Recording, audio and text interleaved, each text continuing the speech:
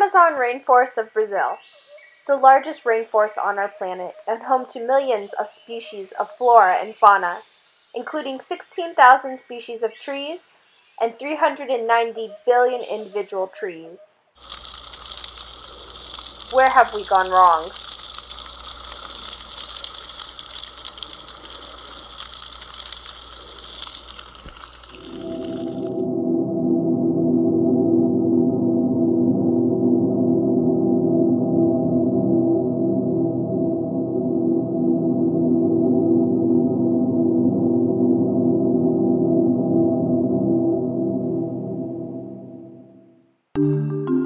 Deforestation is occurring all around the world for reasons such as agriculture,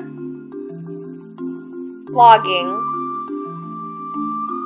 and other consumer needs such as palm oil extraction. Focusing in on Brazil, 80% of the Amazon forest that is cleared is used for cattle ranching.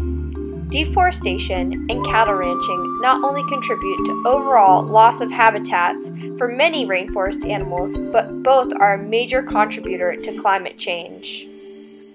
How, you may ask? Trees are the filter for our Earth's air.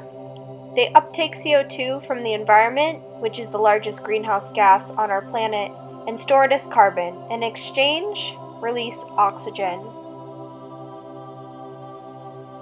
When they are cut down, not only can the trees no longer uptake CO2, which causes our planet to increase in temperature by keeping the sun's reflective heat in, but they release CO2 and other greenhouse gases as they decay.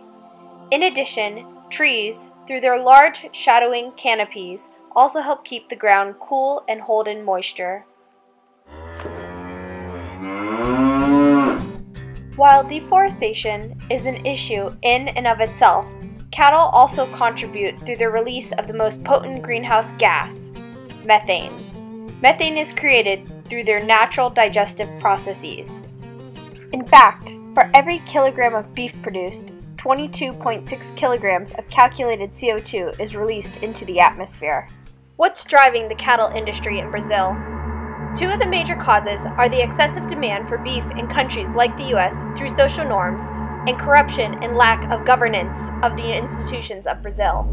In the US, beef is consumed at extremely high rates and is in fact the fourth leading consumer of beef in the world. The influence of social norms on beef consumption is occurring in both those who are skeptical and those who believe in climate change, and the high beef consumption habits are being passed on to their children, family, and friends. Cattle ranching is also continuing through the corruption and lack of governance in Brazil.